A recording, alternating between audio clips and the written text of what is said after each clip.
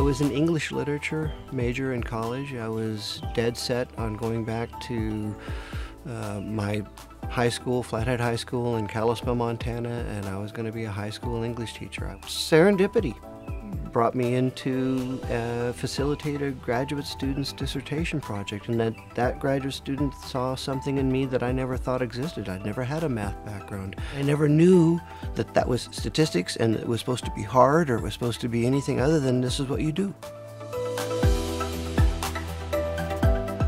Professor Todd Little is Director of the Research, Evaluation, Measurement and Statistics Program at Texas Tech University in the United States. I have been doing this for over 30 years now, and what I wanted to try to accomplish with my prestige lecture here today is encapsulate the journey of learning that has taken place with me for these last 30 years.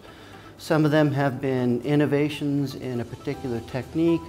Others of them have been maybe more of a melding of philosophy of science and how do we approach knowledge and understanding. I was introduced to this guy who was a developmental psychologist. Little did I know that he was one of the premier quantitative specialists.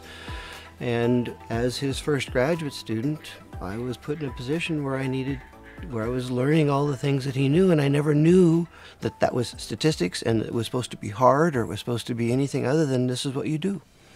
What was really nice is that Keith was patient, helped me understand these concepts from a non-mathematical way, and then that kind of has helped carry my career forward, is my ability to explain these concepts non-mathematically, because it's only one way to understand them. There's others too, and when you run across somebody who can teach it to you in a way that you can resonate with, well then it's logic. Choosing your colleagues well and just learning from them has been probably one of the most important career trajectory experiences that I've had.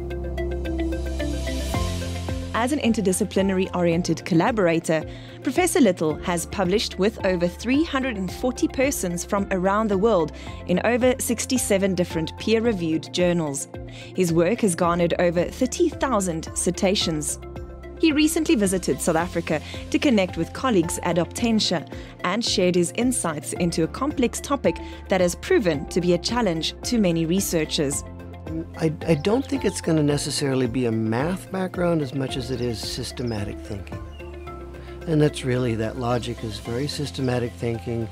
It also lends itself well to things like programming, learning software to conduct what you need to conduct. But the concepts,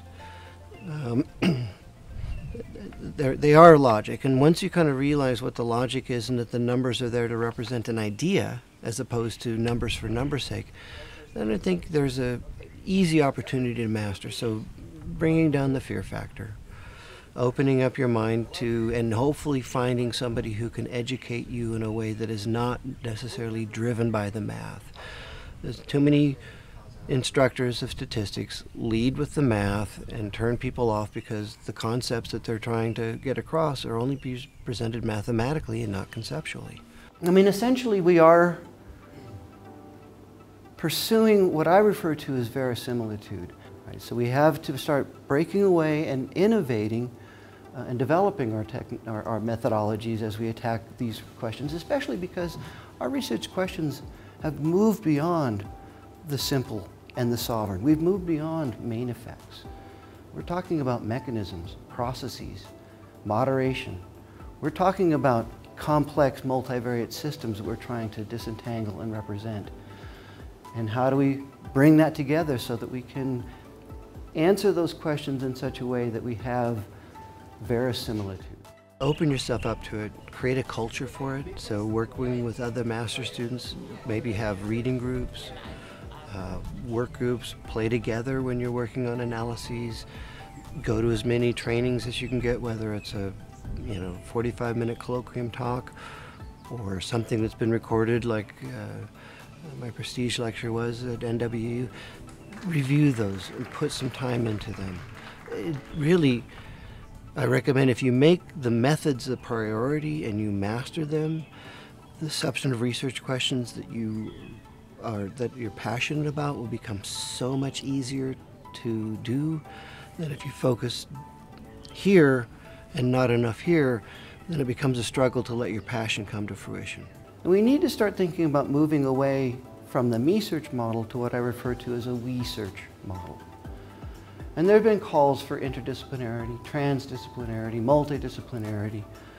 The only way that we're going to be able to accomplish those kinds of calls is to establish teams, true research teams. And a true research team is not going to be, here's my data, give it to a statistician, the statistician goes off, comes back with a table of p-values and says, here's your answer, and then you ask, well, do you remember what my question was?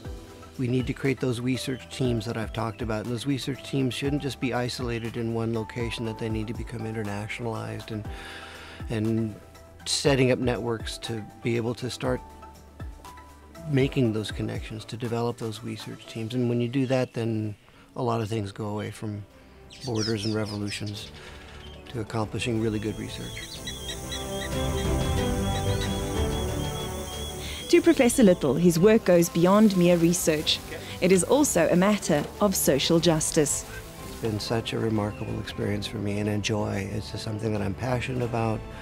I've always enjoyed being able to help people go to the next level with that research question, because you know as well as I do, I feel like it's a matter of social justice that we do it right. And anything I can do to help facilitate that, I'm happy.